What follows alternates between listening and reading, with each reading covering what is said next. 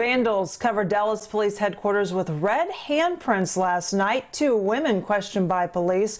Fox 4's Dan Godwin joins us with the latest developments. Dan? Lauren, the Dallas PD has managed to do some pretty quick work in getting all of this vandalism cleaned up. It looks like the last of the many handprints and red paint are gone. There was also some anti-police slogans written in chalk on the concrete leading up to the main police headquarters building here. This is what it all looked like about 8:30 last night, just after the vandalism was discovered. Lots and lots of red handprints and some other graffiti on windows and columns and other exterior surfaces. Police say 2 women were detained for questioning regarding all of this, but they have since been released. Prior to this incident, investigators say about 30 people had showed up outside police headquarters for what investigators say was a planned protest.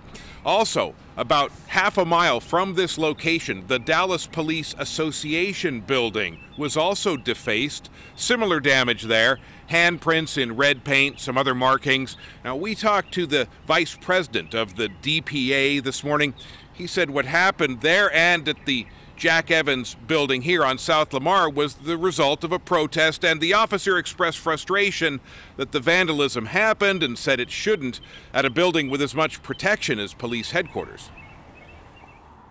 Wouldn't you think that that would be the most secure building downtown Dallas, police headquarters, where victims have to go, where officers work every single day? That would be like the Fort Knox of buildings in downtown, but yet it gets tagged last night by individuals that come every single night, the same crew, and they did whatever they want with no consequences.